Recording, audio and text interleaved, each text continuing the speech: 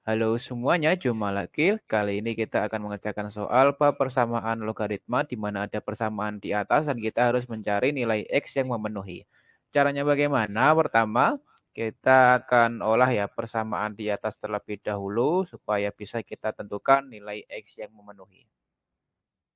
Baik, yang pertama kita bisa uh, tulis 2 pangkat X, kemudian di ruas kanan itu adalah akar dari 4 log 3 dari 9.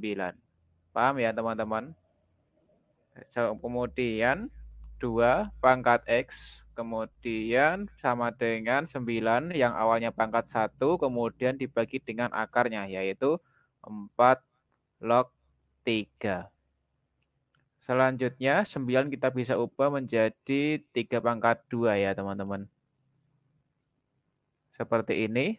Kemudian masih dipangkatkan dengan 1/4 log 3 atau kita bisa naikkan ke pembilang jadinya kita balik jadi 3 log 4.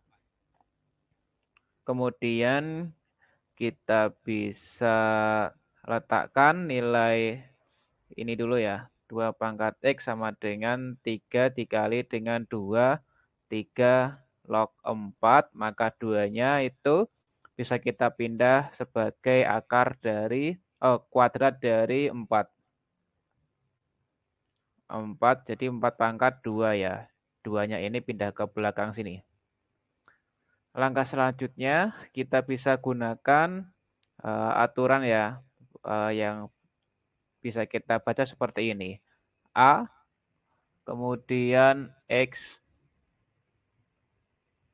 log B itu sama dengan B.